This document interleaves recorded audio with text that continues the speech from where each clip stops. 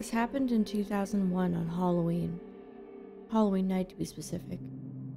I was 7. If you want to know my current age, you can do the math. It was freezing, probably within the 20-30 degree range, but I was hell-bent on going out anyways. I wanted my pillowcase to be stocked full of sweets, damn it. I was dressed as a cat.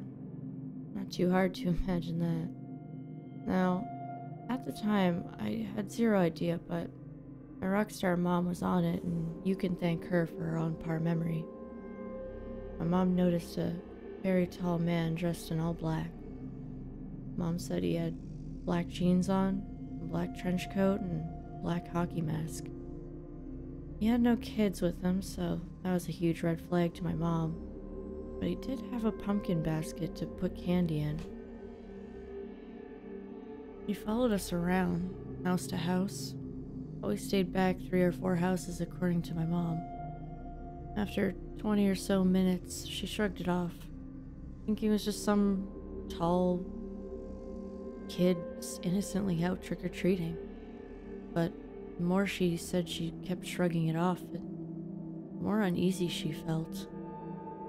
Now, I do remember my pillowcase was only half full and my mom was hurrying us home, me being super pouty about it.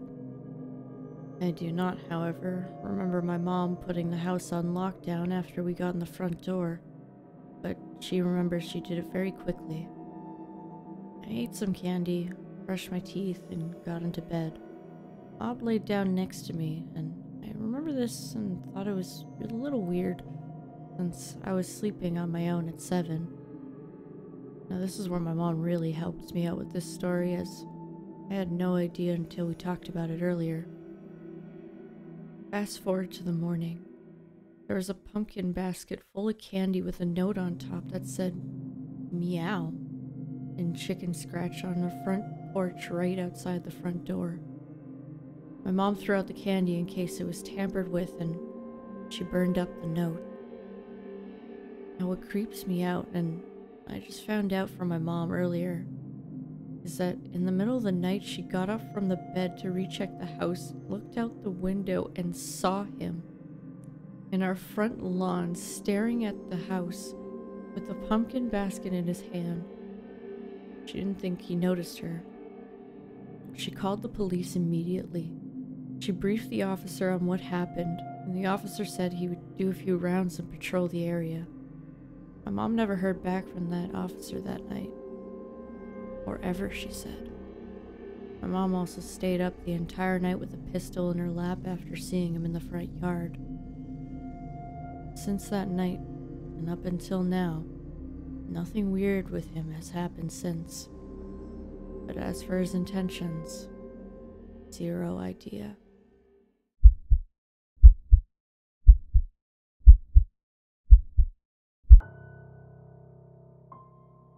When I was younger, we frequently visited my grandparents around holidays, even though we didn't live in the same town. My aunt lived 2 houses down from my grandparents, and the lady in the house between was kind of creepy. She was a large woman, over 6 feet. She wore logging chains around her neck, a dress, and work boots. Now, the only time I remember seeing her outside was either in her garden in the back, or when she was washing the outside of her house, scrubbing the actual building. She did this often. During these times, she would yell at us kids and call us all kinds of things. She would tell us the devil would be coming for us. The adults told us to leave her alone and to avoid her. We would run the distance between my aunts and my grandparents because when you passed by, she was watching outside the windows. It was creepy, and we never went alone.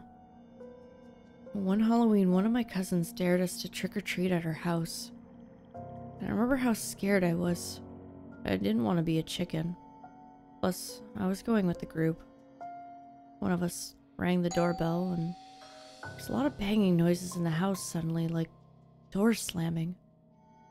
And when she finally answered the door, she had a severed head in her hands, and we all went screaming.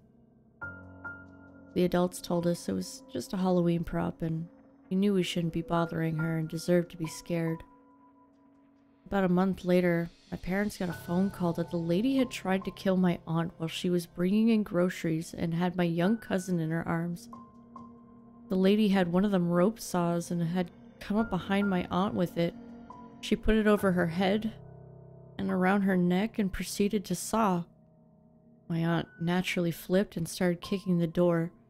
My uncle came and beat the lady down with a fire poker. The police investigation revealed that the woman had been digging tunnels under her home which were coming up under my aunt's, my grandparents', and another neighbor's house. She had been bringing the dirt up and putting it in the raised beds of the garden. She also had a shrine of some sort of underground which had a few severed heads around it. My aunt survived, by the way, but has a long scar across her neck.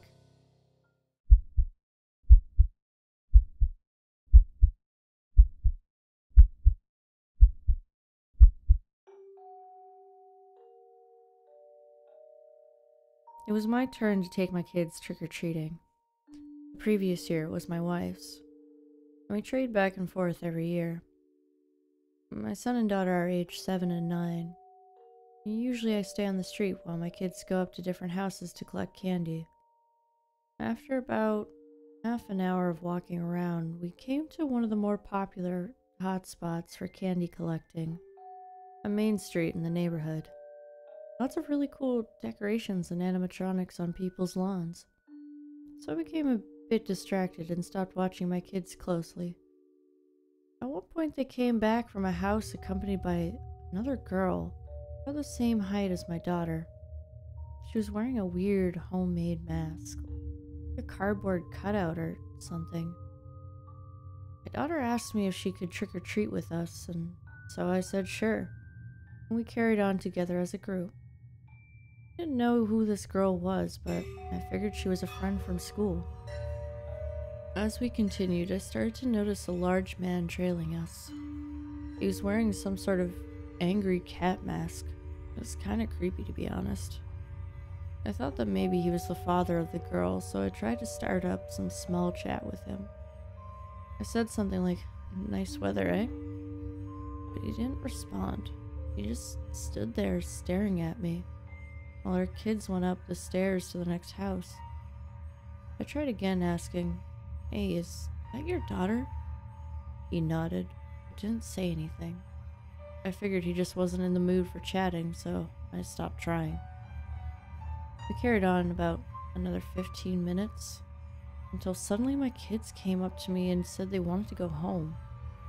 This surprised me as we hadn't been out for too long and their bags were only about a third full.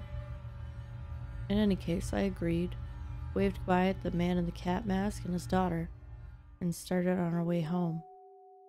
The weird thing is that when I glanced back, the man and his daughter were just standing there, staring at us. I checked one more time as we turned the corner and they were just still standing there, not having moved at all. At this point, I decided to ask my kids, "So who was that girl?" My daughter looked up at me with a confused look on her face. "She's your friend," my daughter replied. I asked her what she meant, and apparently the girl with the cardboard mask approached them and said she was a friend of mine. She told my daughter she was too shy to ask me to join us for trick-or-treating, and wanted my daughter to ask me instead. I laughed at this story and replied to my daughter, "Why would you think she was my friend? I don't have any children friends." What my daughter said next chilled my bones. According to her, when the girl with the cardboard mask approached them for the first time, she wasn't wearing a mask, so they were able to see her face. As it turns out, she wasn't a girl at all, but an older woman around my age with wrinkles on her face. What's even more disturbing, the old woman just started to steal treats from my daughter's bag, apparently when I wasn't looking. This is why she asked me to go home. The old woman was creeping them out and they just wanted to get away from her. I brought my kids home and I told my wife what happened. We made sure to check through all the candy, but didn't find anything suspicious or off. We didn't call the police or anything, since nothing really happened. Thinking back, I kind of regret that decision now. What the heck was that old woman doing, and who the hell was that man following us around? I don't think I'll ever know. I just think it's sick that there are people out there on Halloween hiding behind masks pretending to be children.